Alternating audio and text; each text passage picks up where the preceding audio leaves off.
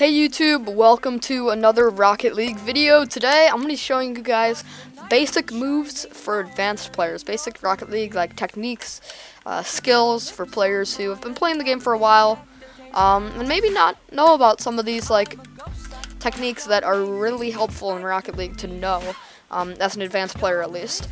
And if you guys want to see more, make sure to just comment down below if there's anything that I didn't cover that you think is important for people to know.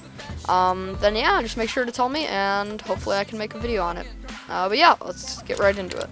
The first advanced technique in Rocket League that I want to talk about for basic players is the backwards flip aerial. I don't really know how to name it, but it looks something like this. You're going to be facing the ball with the back of your car. This is used when you're driving away from the ball, usually on defense. You'll be driving away from the ball like this, and the other team will be carrying the ball. You're going to want to jump, flip over, and boost forward to gain momentum going back at the ball. So just to break it down into three parts, you're going to jump, flip your car, and then boost forward. So it's going to be a jump, flip your car, boost forward. It's a boost and a flip for the third move. So you're going to want to be facing the opposite way the ball's going. You're going to jump going in the direction that the ball's coming at. You're going to flip your car over, and then you're going to flip forwards. It looks a little bit weird when you pull it off, but flipping forwards really doesn't mean anything when you're going upside down or backwards. If I flip forward like this, it's going to make me go forward, or if I flip forward just facing up, it's going to make me go forward. Either way I flip forward, the momentum of the car is going to go in the same direction. So let's say you're facing the opposite direction the ball's going and it rolls up the wall. We're going to send it up the wall here. You're going to be facing backwards toward. You're going to jump, flip, and dodge forward. And you can clear the ball pretty well. It's a really good way to surprise your opponents when you're hitting the ball. A lot of people, when you're on defense and you're driving backwards, not a lot of people expect you to flip back at the ball, but it's really useful. And it's really hard to predict. When you're going backwards like this, not a lot of people know that you can turn your car like this and flip it back to change your momentum. After you do the dodge, a helpful tip is to just rotate your car, so that way you don't land upside down like this. Because if you do it right, you'll land like this. But to make sure you don't end up upside down, you're going to flip, boost forward, and then you're just going to roll your car so that you land on your wheels and you can go pick up the ball again. Here's what it looks like in a game.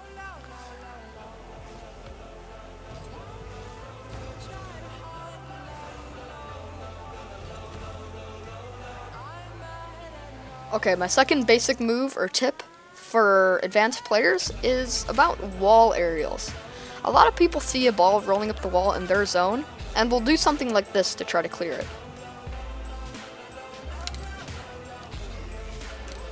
When you flip backwards off a wall, it actually keeps you closer to the wall.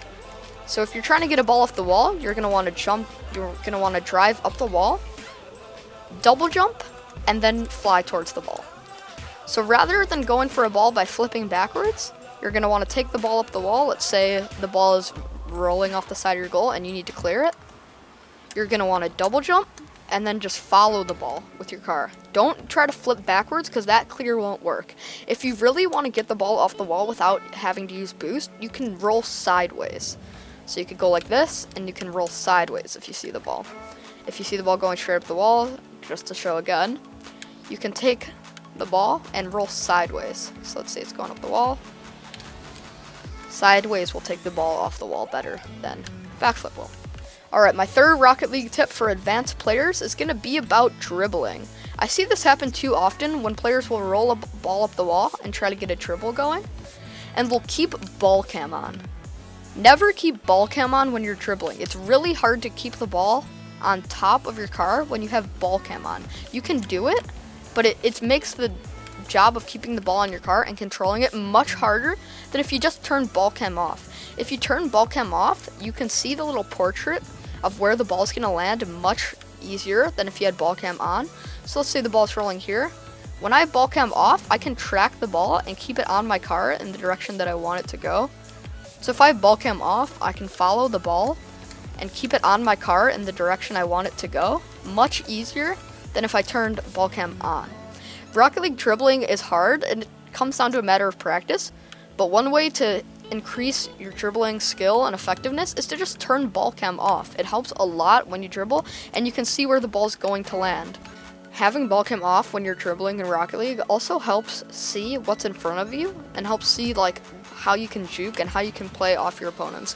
When I have ball cam on, all I can see is what's in front of the ball, whereas if I turn ball cam off, I can look around and I can track where my opponents are much easier than if I had ball cam on. So like if I'm looking downfield with ball cam on, I can only see what's in front of here. But if a teammate's coming from my right or my left, I can turn and look while not having ball cam on. And then that's another really helpful part of not having ball cam on when dribbling. So yeah, that'll basically conclude my 3 tips for today in Rocket League for advanced players. If you guys would like to see more, make sure to comment down below, and also check my channel because I might have talked about it in a previous Rocket League video. I won't ramble on for too long, but thank you guys for watching. Make sure to leave a like and subscribe, all that YouTube stuff, and hopefully I'll see you guys in the next video. Peace out.